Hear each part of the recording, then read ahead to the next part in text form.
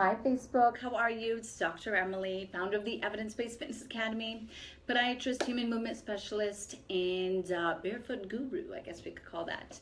So I wanted to do a quick Facebook Live video based on a post that I did last week. I had a x-ray that I posted on Instagram and on Facebook, and it was an x-ray of my foot, and my foot was in a loafer, and just a traditional loafer, not this one, I'll show you these x-rays soon, but think like kind of a basic shoe that a lot of people are wearing to work. That's typically what I wear to work when I'm seeing patients and I'm not wearing my Vibrams. And then the other foot was barefoot, and what I was showing, I did not expect to have such an overwhelming response, but I did, and it was awesome to see the number of shares. I think there were over 200 shares.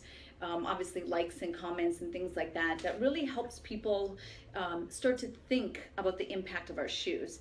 And what's so funny is that because our foot is in the shoe, we don't really know what's going on. So we don't really know how cramped our digits are in the shoe until you actually see an x-ray, and then you're like, oh man, that's actually a lot of restriction that the shoe is placing on the digits and the forefoot.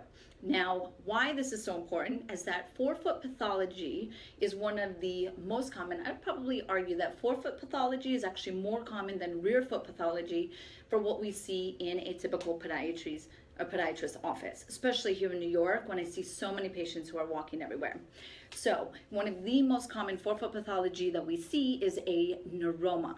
And the fascial integration, I usually explain to my patients that the fascial integration in between the digits and in between the metatarsal heads is like a spider web. And I wish I had a picture to show you. I will do another video to show you this spider web. So everything is kind of branching out and connecting to each other. There's nerves running through there, there's arteries, there's veins, there's tendons, there's ligaments, there's different fascial attachments, there's capsule, there's retinacle. So it's a whole hot mess under there.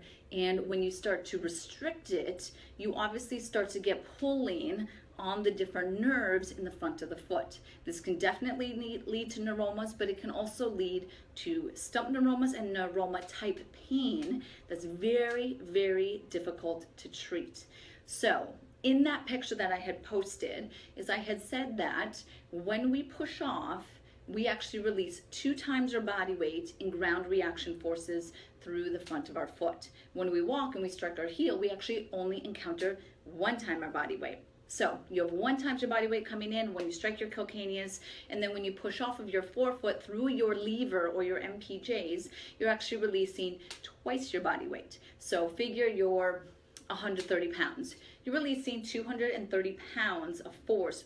So sorry, I had a phone call. Those small bones have to be able to splay to be able to take out that much force. So I'm going to show you a couple more x-rays that I took, and then I have a special x-ray for Jessie of Freak Feet because she wanted to see a specific angle. So this is the picture that I had posted last week.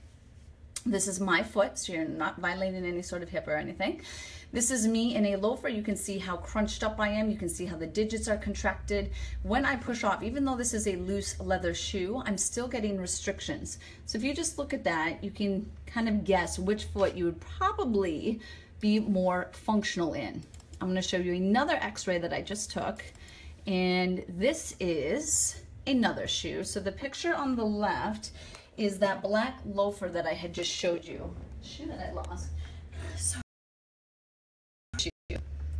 this shoe, again, standard loafer. You can see how that's actually restricting me quite more. This right here is just that metallic plate that's on top of the shoe, so just ignore that. But you can see how crunched up the digits are. Here, the picture on the right is me in a Vibram. That's actually me in these. So you can see that that picture on the right looks much friendlier. You can see the splay, which is great. You can see that the digits are a great alignment. We have no crunching, and this is going to allow the appropriate forefoot splay. I'm going to show you one more picture. This is pushing off. Now the point in gait, again, that you have most of the forces going through the foot is going to be during the push off or propulsion position. So this is me, or this is essentially you in a high heel position. So this on the left is me in that black loafer. And you can see how everything stays very crunched up and constricted. This is exactly how you get neuromas, because you start to pinch. You're going to pinch that tissue and the nerves in between these metatarsal heads when you roll through the push-off phase. This is me in the vibram in that same push-off position. I'm doing a bilateral heel raise here.